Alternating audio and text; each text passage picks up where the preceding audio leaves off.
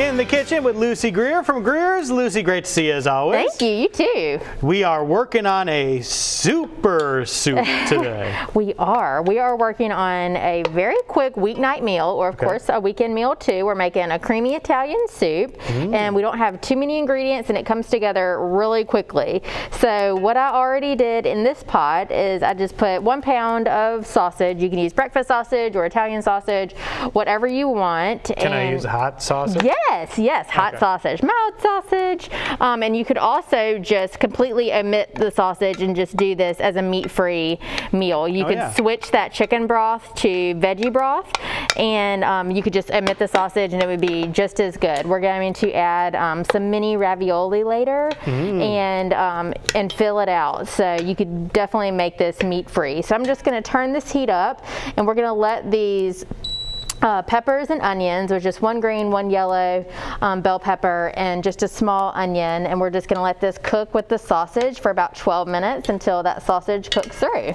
I saw one of those funny meme things on the social media that said, like, when you see a pot this size come out, you know you're eating the same thing for the next 3 days. Oh my gosh, that is so true. I know.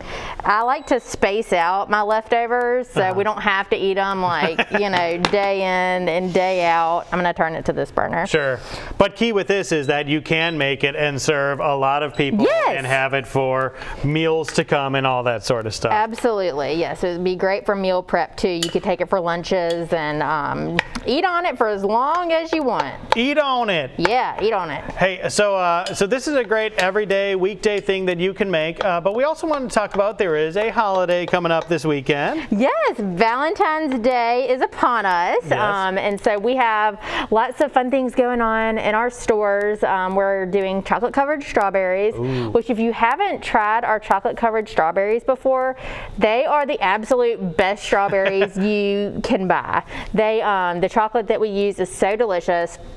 So if you, when we were younger, Mom would always let us make our own chocolate covered strawberries, but that's kind of, you know, quite a few steps. So if you don't want to make your own, go to Greer's and buy them. Cool. And we also have in the meat department, which I think this is what I'm going to do for me and Spira for Valentine's Day. We always like to cook for Valentine's Day. I bet y'all do too. Yeah, for sure. But we have these sweetheart ribeye steaks. So they look like a heart, and they're super great quality. All of our steaks are still cut in-house by people in our meat departments. Nothing comes in already done. So the men and women are back there ready to cut any thickness you want. You know, if you don't see what you want in the case, then just ask somebody there. We'll be happy to cut you something special. All right, plan now so you have something special come the special time this weekend. We're going to be right back with Lucy in just a bit to continue working on this creamy Italian soup. Welcome back in the kitchen with Lucy from Greer's. This is smelling great in here right now. It is. We're working on our creamy Italian soup. So we have in our big soup pot 1 pound of sausage.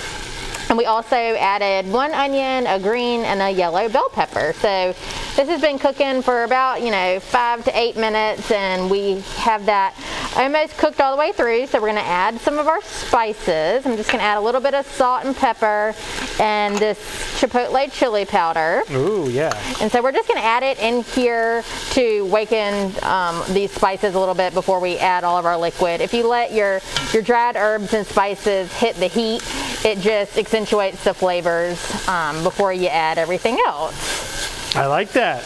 I like accentuating the flavors. Accentuate those flavors. Oh, the herbs and spices. So that's good stuff. You got some cream cheese. You got some tomatoes. Yeah. So we're going to add 1 can of diced Italian tomatoes and 1 can of fire roasted tomatoes.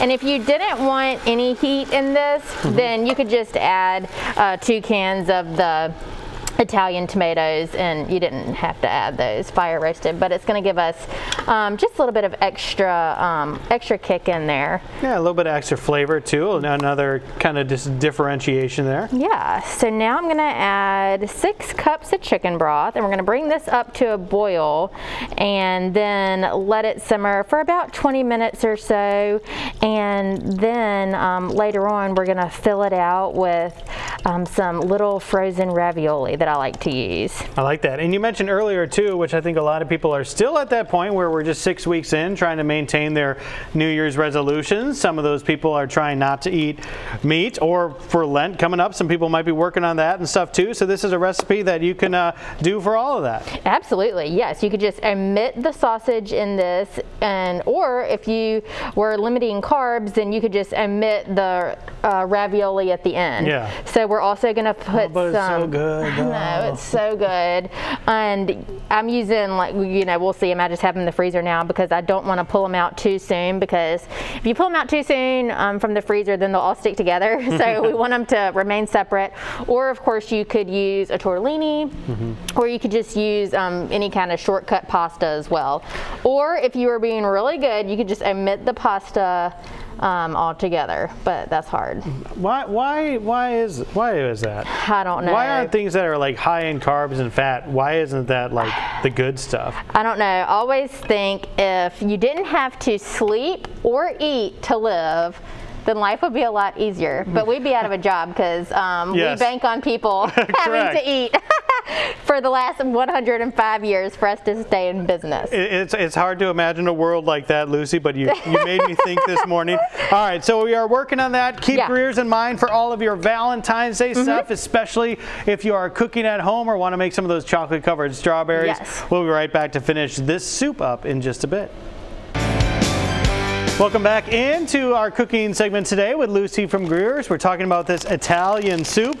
We were actually just talking, you actually had a chance to go to Italy a while back. Yes, we, my sister and I and a few of my cousins, we backpacked through Europe when I was in college, and Italy, I know, it was a really neat experience, lots of different countries, and I was just telling you, I hadn't been back to Europe. Besides our honeymoon, we went to Greece, but Italy is a gorgeous place, and in this, we kind of have some of the Italian colors in here. Green for our spinach, red for our tomatoes, white for the onion. A lot of fresh veggies in this Italian soup we're making. So we started with some sausage, and one tip, you know, sometimes when you're cooking with bulk sausage, it'll, you know, it's big clumps, and it's hard to break it up. Well, one tip to make it into small pieces like ground beef is start with a cold pot and put the sausage in first, and before the pot is heated, and start breaking it up with your spatula, and then turn the heat on, and it'll just crumble up a lot easier for you. See that? That's great. Yeah. So then we added with our sausage, we added some yellow and some green bell pepper and some onion. We just cooked that, and then we added a can of Italian style tomatoes and a can of fire roasted tomatoes and 6 cups of chicken broth, and we brought that up to a boil. And then I just added in half a bag of fresh spinach. I just love to add spinach or kale when I'm making soups. It's just an easy way to get another veggie in there. Yeah. And so now that our soup is simmered for about 20 minutes or so, and the veggies have gotten soft, it's time to add I'm using frozen bite-sized cheese ravioli. This is just a 22-ounce bag, or of course you could use a tortellini, and it doesn't have to be the frozen one. You could get this out of the refrigerated section, any kind of pasta you like, or you could throw some dried macaroni in here, or gnocchi would be great. That would go with the Italian theme. Yes. So these we want to add at the end because we don't want to overcook our pasta. So this is only going to take a few minutes to cook, and when I add the pasta, I'm going to add in just a half block of cream cheese and just let that melt in. It'll make it nice and creamy for us. This is looking great. I am getting hungry watching this soup come together. So great dish to make for the family if you want leftovers, if you're meal prepping. A lot of great ideas with this. And before we go on this segment too, a last minute reminder about Valentine's Day. Yes, you can get all of your chocolate covered strawberries, steaks, wine, everything you need for a meal at home for Valentine's Day. Or if you don't feel like going in the store, of course you can shop online. We'll do the shopping for you. So greers.com/shop, or download our free app and we will shop for you, or you can get it delivered. So great, guys. We're going to have this recipe for this Italian creamy soup that looks so good on the Studio 10 tab at fox10tv.com, and of course, as we mentioned, the Greer's app and the Greer's website for all of that great information. Lucy, thank you so much. Thank you. Happy Valentine's Day. Happy Valentine's